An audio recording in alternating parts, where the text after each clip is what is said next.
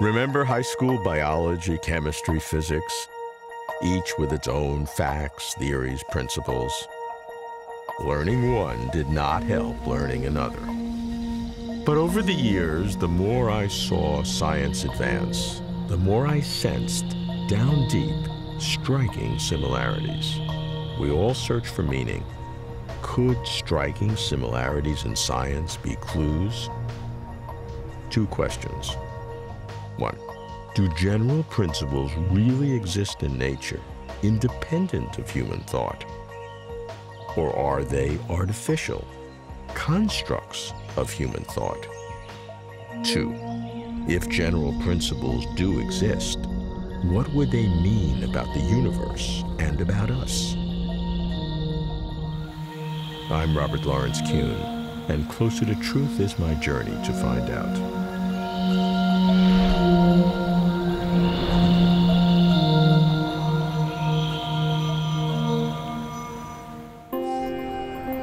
What do animal species, business corporations, and geographic cities have in common? Nothing, you say? Well, nothing on the surface. But dig beneath and find striking similarities. These similarities are general principles. And I begin with a physicist who personifies general principles, Geoffrey West. Geoffrey is past president of the Santa Fe Institute. Geoffrey, I was trained in brain science. I've worked in corporate strategy, investment banking, media, and I seem to sense that some of the same principles that are deep at work in science also affect these other areas. Is this an illusion of reading into it, or is there some reality here? Well, there are very broad principles that operate across the entire spectrum of physical phenomena, whether they be evolution of galaxies to the development of Google. And those may well have a universality. So, for example, a phenomenological law, which presumably we can understand, is why we live 100 years. I mean, of the order of 100 years, not 1,000,000 years, 1,000 years, or 10 years. Right. And a mouse lives only 2 to 3 years, even though we're made of the same stuff. Now, we ought to be able to understand that, and we ought to have a mechanistic, quantifiable, mathematical theory of aging and death that explains that, but will not be able to explain, of course, when you're going to die or when I'm going to die. Right. Life has been around for several billion years. It goes from the very microscopic up to, the whale, which is the biggest multicellular organism that's ever existed, to ecosystems.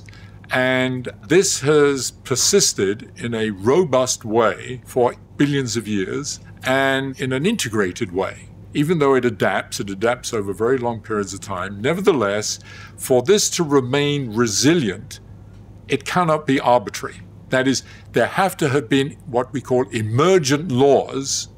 That is, there are laws that at each level, whether it be the microscopic, subcellular, all the way up to the ecosystem, that these systems obey. And this is typical of complex systems. And this would apply to whether it's biological systems, yes, or totality of the earth, as you're saying, life, yes, itself, or even social systems, yes, like corporations and cities. And the evidence for that is by looking at what we call scaling phenomena. Let's take biology first. You look at a physiological variable like metabolism, and you ask, how does that change with size? A priori, you would say, well, since each organism, each subsystem, each cell type has evolved in its own unique environmental niche, historically contingent on its, all the various accidents that happened during evolution, there'd be no real relationship. If I looked at a plot, metabolic rate on the y-axis, size on the x-axis, it'd be all over the map. When you actually plot it that way, you see something extraordinarily regular, unbelievably regular, and very simple. So this is astonishing because we have the most diverse and complex phenomenon probably in the universe, yet it exhibits this extraordinary simplicity when we look at it as a scaling phenomenon. So what do we learn from that? What do you learn from that is the blue whale is a scaled up mouse. And that if you tell me the size of a mammal, this is its weight, I will tell you pretty much everything about it, about its physiology and about its life history, how many children it's going to have, how long it's going to live, how fast its heart beats, what is the flow of blood in the 9th artery, and so on. All to about 85–90% accuracy. But that's fantastic because it says that underlying this fantastic and apparent diversity is an extraordinary simplicity and regularity that can be put into a mathematical framework.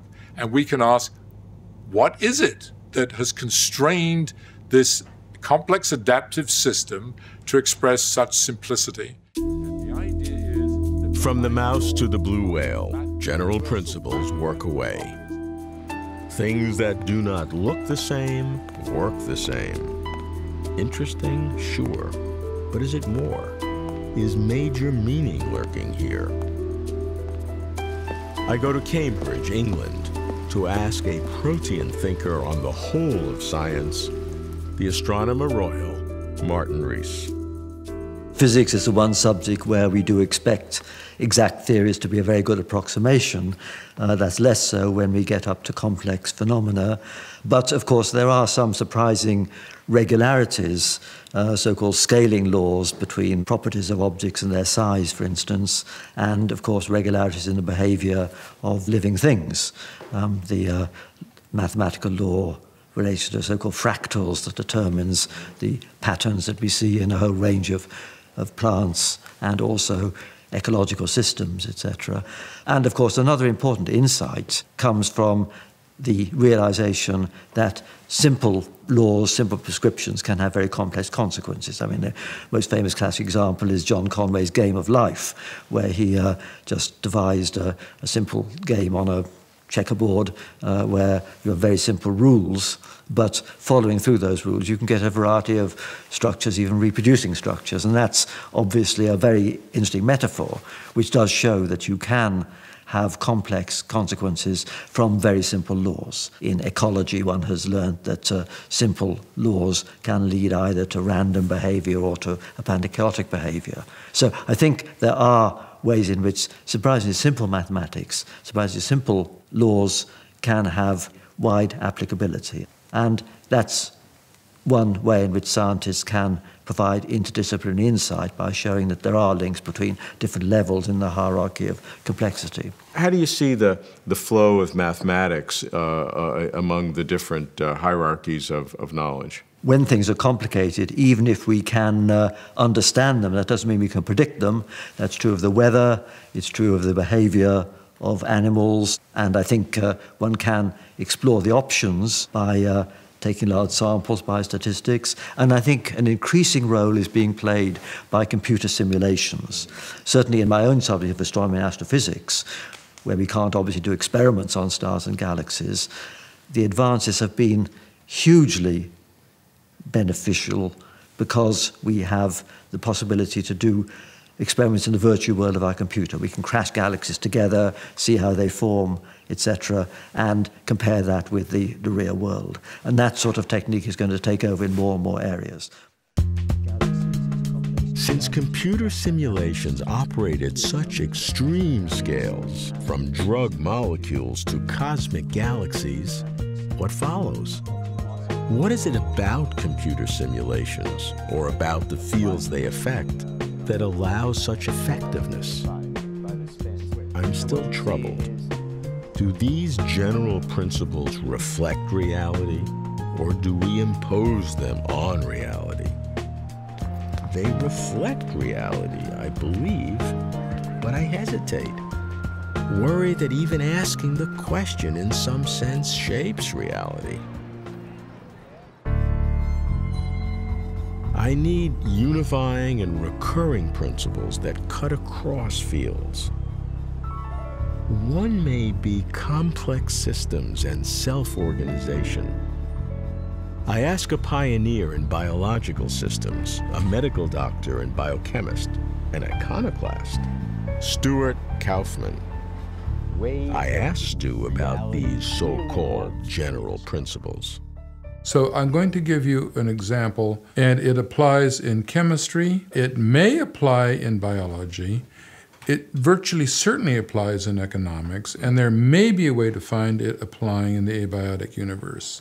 So we have this two-dimensional coordinate system. On this axis is the number of distinct kinds of monoclonal antibodies, namely identical antibodies. 1, 10, 100, 1,000, so that it's an exponential. And on this axis, the number of kinds of organic molecules. It's a theorem that there is a sort of hyperbolic curve in this space that separates what I'm going to call subcritical from supercritical. Suppose that the probability that an antibody molecule catalyzes a reaction is 1 in a billion. Take two organic molecules that can undergo 1,2-substrate 2-product reaction, put them in a pot with that one monoclonal antibody. Well, nothing's going to happen. Right. It's 10 to the minus 9th. So a subcritical system has the property that it either makes no or only a few new kinds of molecules. But if you're above this curved line, there are so many reactions being catalyzed by so many molecules that you make new molecules, but they undergo new reactions that can be catalyzed by the same molecules. So you make still more new molecules. So the whole thing just explodes forever. It's like a nuclear bomb. It's critical Well, mass. let me tell you, in economics, it's the same thing, exactly the same idea.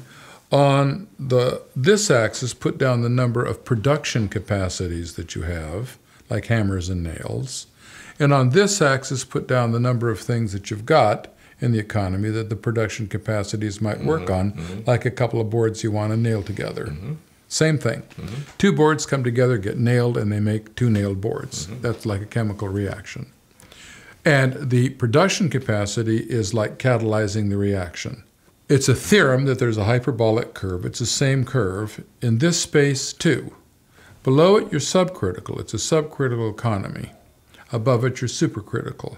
So let's point to a supercritical economy. The U.S. economy and the global economy are making an increasing diversity of goods and services. In fact, we've grown from 1,000 goods and services 50,000 years ago to billions now. It's because we are now supercritical. But let me tell you a subcritical economy. I lived in Alberta at the University of Calgary for 5 years. They make 4 things: beef, timber, oil, and wheat. They're not supercritical, yet they have everything that the Washington Consensus says that they need to grow. They have a superb infrastructure, highly educated people, stable money, a good banking system, and a lot of money in the provincial coffers from the oil. They're not making new goods and services. Why not? Well, they're not supercritical, that's why. The richer the economy is in terms of goods, services, and production functions, the more it grows and the richer it is. Do you see that as something that you have invented, or something that really exists at the fundamental structure of reality? I think that I discovered it, didn't invent it. I think it's extremely robust. Notice that it's independent of the specific molecules, it's independent of the specific goods, it's independent of the specific species. If you were to change the constants of nature and could still make complex molecules that could react, you get the same thing.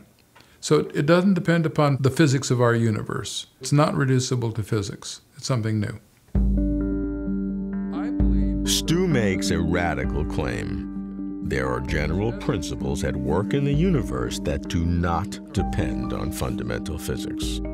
All kinds of complex systems function similarly, Stu says, according to their densities or concentrations, from languishing subcritical to mushrooming supercritical.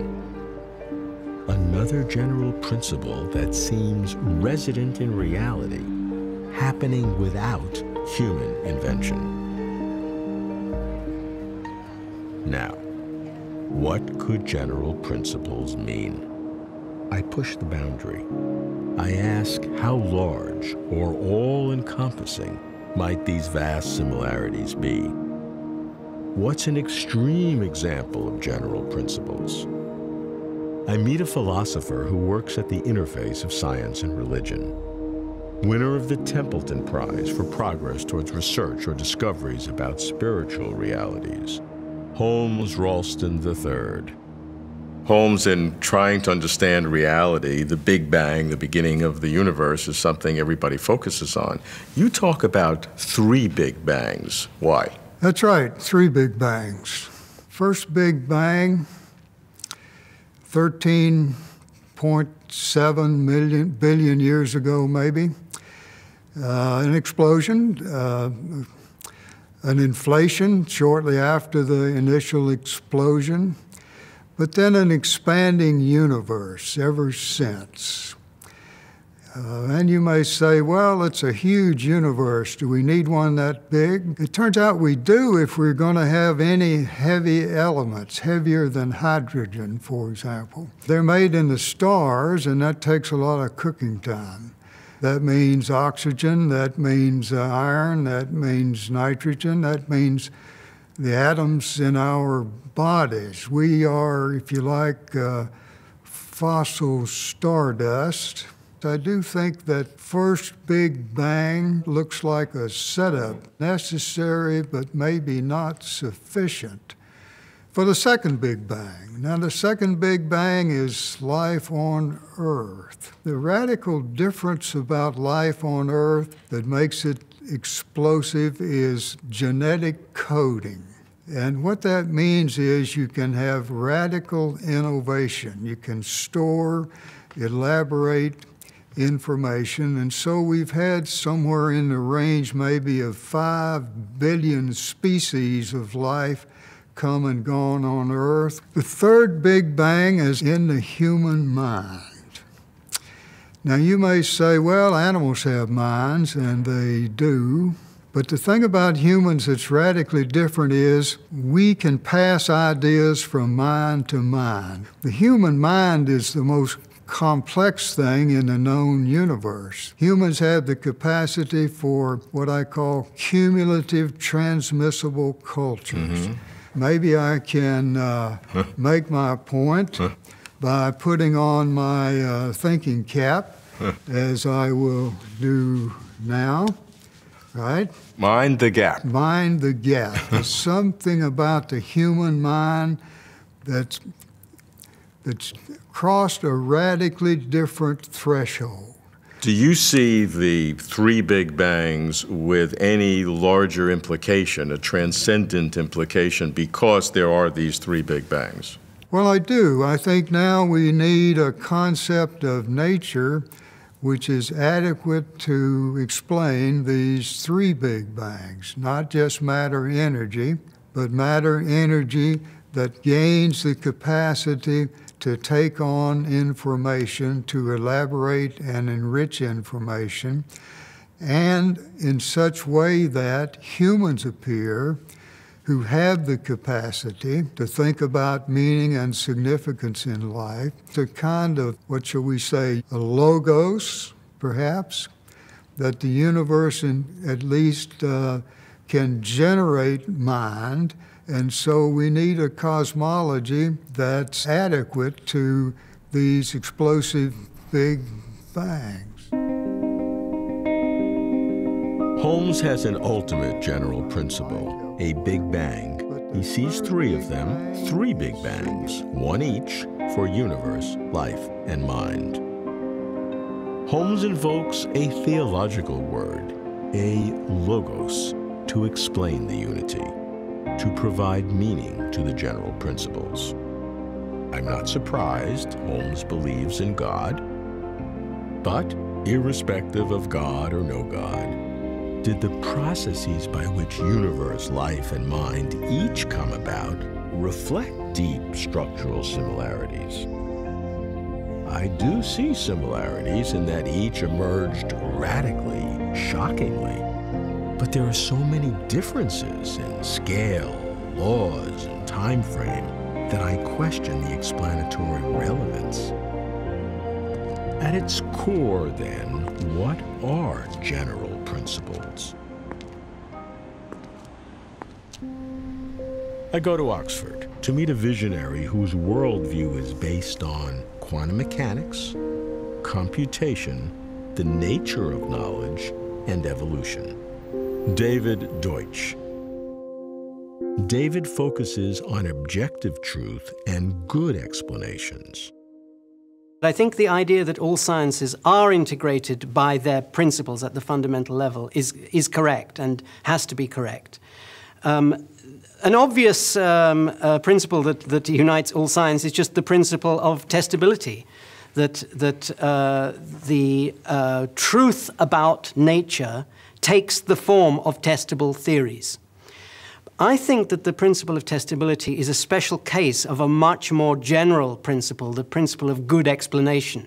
A good explanation being one that is hard to vary while still accounting for what it purports to account for. Well, there are things that perhaps are good explanations that cannot be testable. What I like in music, I may like Mahler's Second Symphony, and you may like Brahms' First Symphony as your favorite. Now, those are real facts about the world, but they're certainly not testable in any way.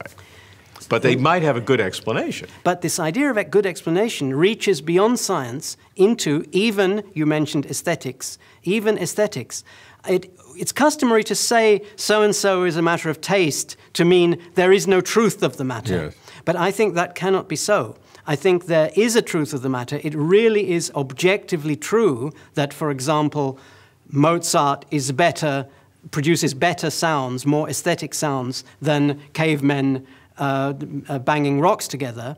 And although we may not have a sophisticated enough knowledge of aesthetics, especially in explicit form, to know which is which, we know that it is there. The distinction between better or worse exists objectively in aesthetics as it does in morality and in every other area of philosophy. That's a fairly dramatic statement, because to defend it by comparing Mozart to cavemen with their rocks sounds like it makes sense, but now if you compare Mozart to Beethoven or Mozart to Brahms, I don't think you can have an objective analysis. What's happening there is that we do not know yet what the better way of analyzing these things is. But in that case, is that analyzable even in principle? I think it must be, and for the following reason.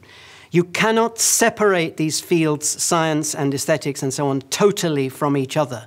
As Jacob Bronowski said, for example, you can't do science, you can't make progress in science unless you also have certain moral values, such as tolerance, a respect for the truth, and so on. So these things are matters of moral philosophy, but they are essential to science as well. And therefore, they are essential to how the physical world is put together. If you look in sufficiently fine detail at the boundary between all these different fields of philosophy and between philosophy and science, you find they merge into each other and they can't be separated. So basically, you are saying that general systems theory is correct, but it's only correct if we have one general systems theory principle, and that's good explanation. And within that broad category, there are various subsets, including the testability. Yes, as far as we know. The aspiration of general systems theory is definitely right. And in all these fields, there is such a thing as objective truth to be found. I yearn for meaning. Though I do not know whether there is meaning to be found, I sense that general principles could be clues. So, first, do general principles govern all science? Yes, they do. Consider three kinds. 1. General principles that operate in diverse areas, like relating structures and functions. 2. General principles that explain how diverse areas work, such as emergent laws. 3. General principles of knowing truth, effective ways to apprehend reality, such as good explanations, testability, and repeatability. Since general principles do exist, what do they mean? Certainly there must be a coherence to reality, perhaps an integrity, a resonance. Some would see in the existence of general principles the existence of a creator God. All I can say is this: a God may be consistent with general principles, but a God is not required by them. Personally, I'm not given to New Age rhythms, the dance of the cosmos and such. But everything does seem interconnected as we get closer to truth.